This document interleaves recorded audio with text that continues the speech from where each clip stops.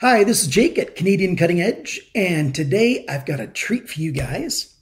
This is my 2016 best of under $15 US. I've got 16 knives that I chose here. I just quickly grabbed them, double checked the prices on them. Some of the knives that I would like to have in here, I've already either sold them on or given them away or whatever. So these are the knives, the 16 that I currently still have in my possession, that I purchased in 2016, that I paid less than $15.01. So $15 or less. And I'm going to choose my top few out of these 16. So let's get started. Number one, this is the G704 from Ganzo. This green one I got for under 15 bucks. I have a recent video review on the G704. So there's that first one from Ganzo. Also from Ganzo, here is the G727. A number of different variations. I've gotten the orange one and the camo one, and I got this wooden one for under $15. Looks a lot like the Ontario knife. Really good. I like these an awful lot. The axis lock is great on these. Great action. This is the G729, also with an axis lock and a little choke up choil right there. A nice knife that works quite well. Wow, get out there. Feels good in the hand.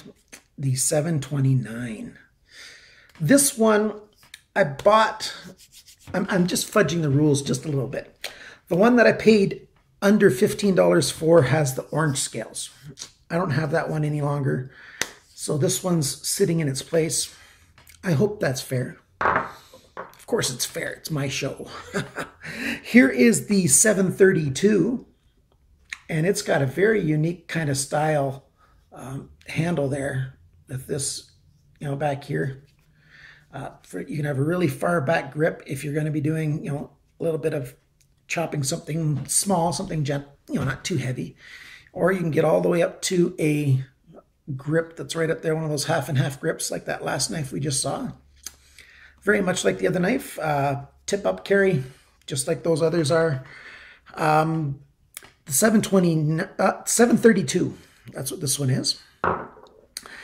Believe it or not, I got this knife, the 738, for under $15. This knife is really cool. I like this texture that they put in the G10 right there. The blade looks really cool. It's almost like a spear point. It's not quite equal on both sides, but you've got this swedge on the top on this drop point, and then you've got a nice belly and a nice big flat area right there. And they put the sharpener's choil right up to the end so you can sharpen right to the end and keep this thing looking nice. You've got the choice of tip-up carry left and right, axis lock only. Sorry, tip-up carry only. There's no tip-down option. And the axis lock is good. We've also got this knife, the 743. One of Ganzo's few flippers. This one, I can't always get it to flip because the detent's not quite good enough. I've got the same one in black, but I paid a little more for the black one.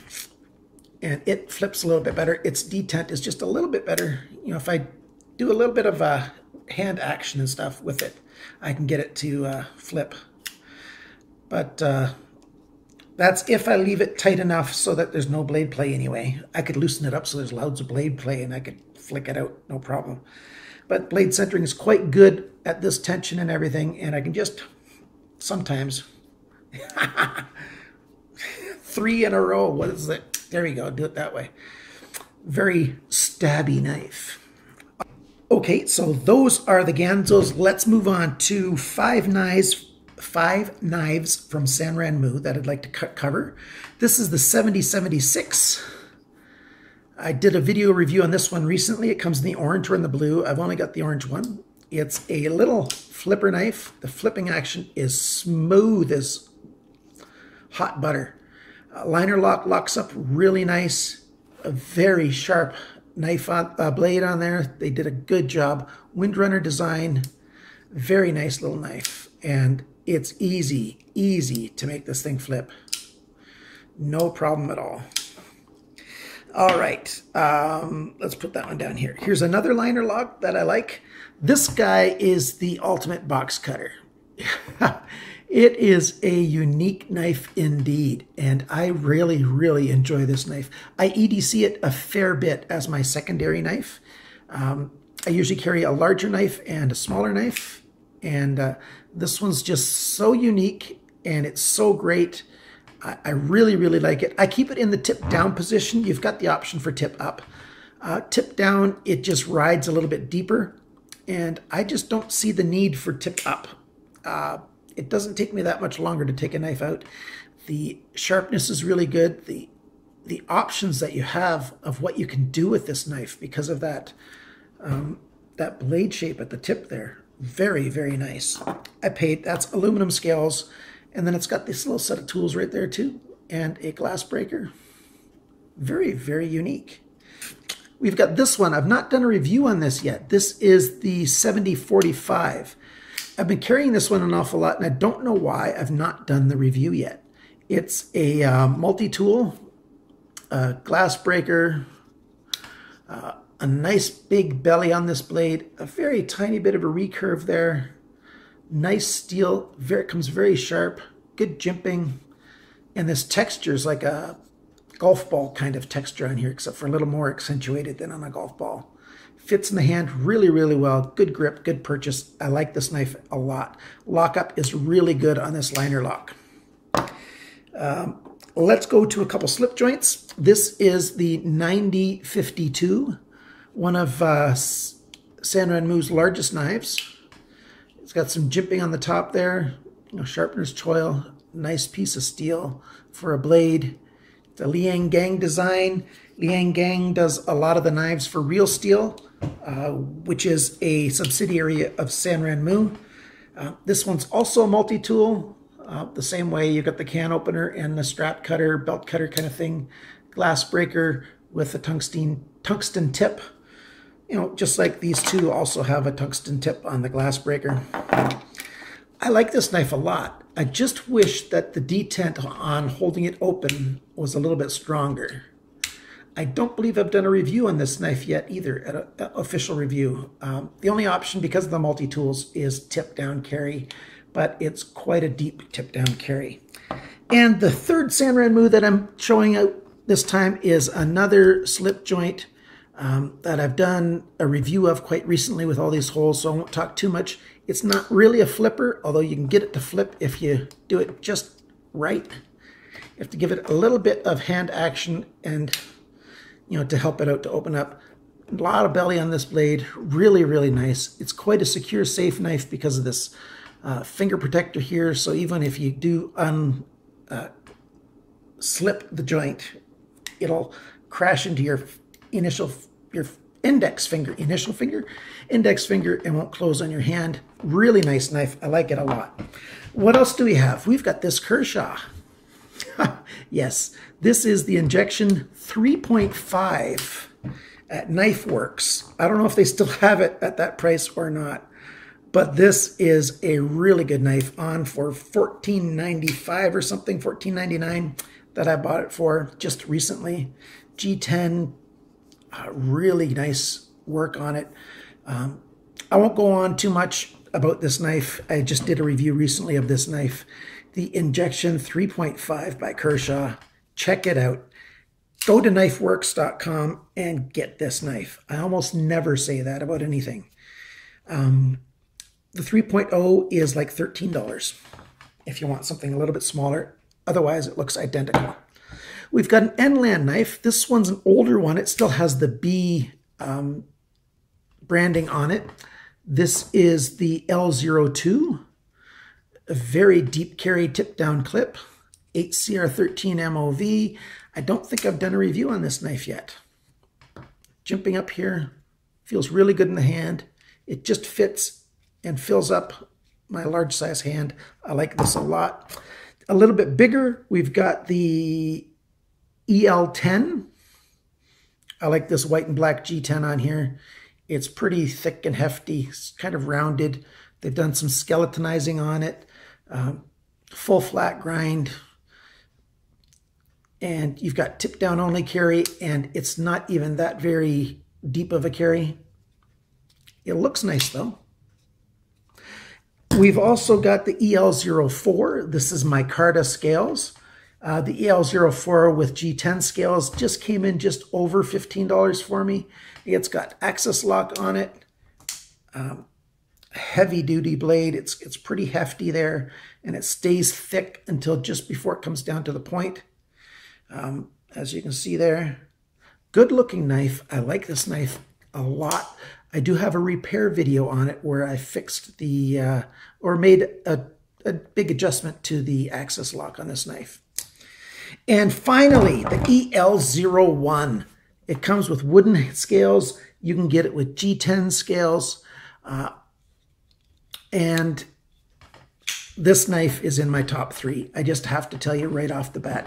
And that's why I saved it for last. This knife looks nice. You know, I really wish they would have put a sharpness choil in it though. But it's just the general look of this knife and the feel in the hand that I like so much. That's why I had a custom pouch made for this knife and a 70-10 2-in-1 pouch. Flipper. You know, not all of them flip reliably right from the factory. You have to do a little bit of work to them. And the detent is why they don't all flip that great, but they flip pretty good. Flat grind, like a Scandi grind. Fills the hand really nice. This is my winner in the under 15 category. What's my second choice? Well, my second choice is this Kershaw right now, the Injection 3.5. You've got to get this knife if you don't have one yet. And I'm doing a top 3. My third choice is this knife right here. The 738. I don't know how I got it for that price, but it was sitting there at GearBest at this price, and I really, really like this knife.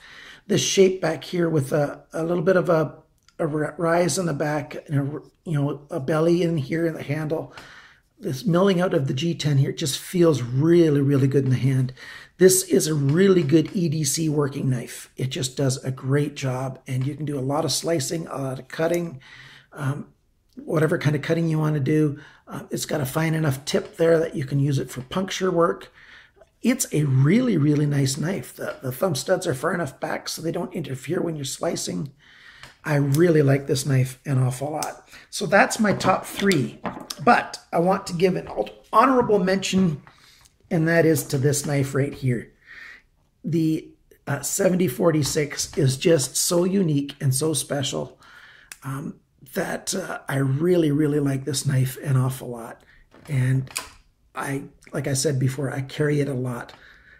If you don't have one of these knives and you like having knives that are a bit unique, a bit different from the run-of-the-mill, check out this Liang Gang design knife. And if you like Liang Gang, go check out Real Steel while you're at it. So there you go. Those are my 3 top knives and 1 honorable mention. But all of these knives are very good. The bottom of the grouping for this is, I would put Enlan at the bottom. They're not consistent with their quality, even though I picked this knife as my number 1. And you know, they just did just a bang-up job on this one. Enlan does need to do a little bit of improving with their quality control. So there you have these knives. Any one of them is great. I don't think you can get most of these for $15 right now today, but I got them for that in 2016. And if you comment in the comment section below, share this video with somebody somehow. Send them an email, Facebook, tweet it, any kind of social media, email, whatever. Share this video with somebody. Tell me that you've shared it. You don't have to tell me how or anything. So like the video, share the video with somebody somehow, be a subscriber, and make sure you comment that you shared it. And you will be in for a draw. In 7 days after I post this video, I will do a draw, and you will win one of my under $15 knives. Sorry, I'm not buying you a brand new one. I'm going to give you one of mine that's in brand new condition. And you can even tell me which one or two of your top ones that you'd like to have. We'll see. I can't guarantee which one I'm going to give you, but I'll give you one. It won't be one of these 704s. I'm not breaking up my collection. I've got all the 704s except for one still, and I'm not giving any of those away. But thank you so much for watching. Thank you so much for being part of Canadian Cutting Edge. It's been a great year. Remember, always cut towards your chum and not your thumb.